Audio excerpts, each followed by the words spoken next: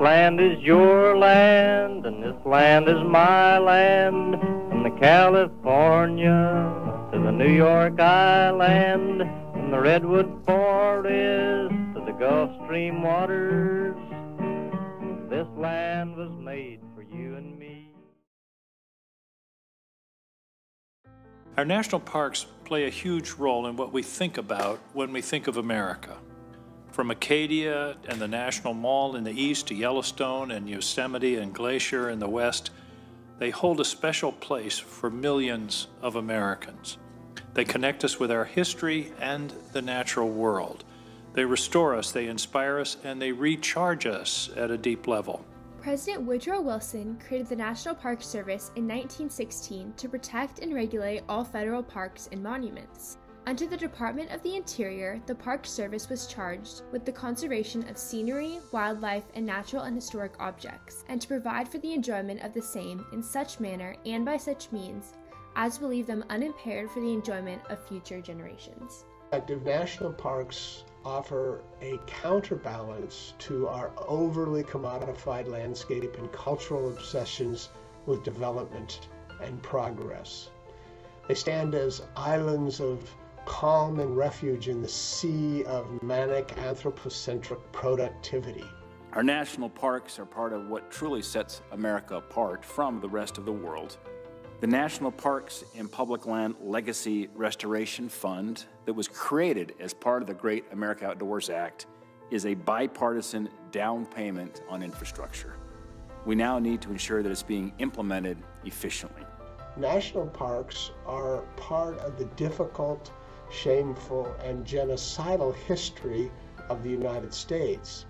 Designating an area as a national park means displacing people who were there before, often indigenous tribes who have occupied and revered those lands for centuries. What you need to do is add, you never subtract.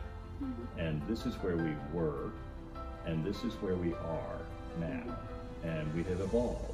Over many the national park units in the United States play an important educational role in telling a more robust story of the country that includes not only the nation's great achievements, but also its more shameful episodes, such as slavery, massacres of Native Americans, the internment of U.S. citizens of Japanese descent during World War II, as well as the history of racial apartheid and brutality in the United States during the Jim Crow era and the Civil Rights Movement. We visited Rodney Cook's Millennium Gate Museum to discuss the importance of conserving American parkland. My name is Rodney Mims Cook, Jr. I am appointed by the President of the United States as one of 7 commissioners of fine arts. American parkland is among the most beautiful in the world, and it was a great vision of Theodore Roosevelt. He had the vision, with being the outdoorsman that he was, to preserve all this property that he was seeing as much as he was so well traveled. It hadn't been done before. It was typically royal parks in Europe and Asia, but not a president and a federal government going out and purchasing land for the protection of the property itself, much less intentionally for the enjoyment of the American people. As national parks contain an abundance of natural resources, such as hydraulic power, minerals, land, timber, and thermal waters, many industries are interested in owning them for profit. The National Park Service must continue to protect and regulate our federal parks and monuments so they can be preserved for future America. Imagine the United States without the national parks. Yosemite Valley could just as easily have become a gated community with a private golf course in the center.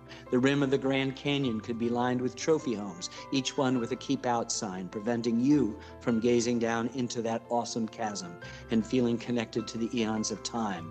The Everglades, with its abundantly diverse wildlife, could have been drained and made into shopping centers. Fortunately, beginning in 1872 with the establishment of Yellowstone as the world's first national park, your predecessors in previous Congresses pointed the arc of history in a different direction. I think the government is doing the best that they can, but I also think they do increase national park land. We're sitting on top of a triumphal arch in downtown Atlanta, Georgia.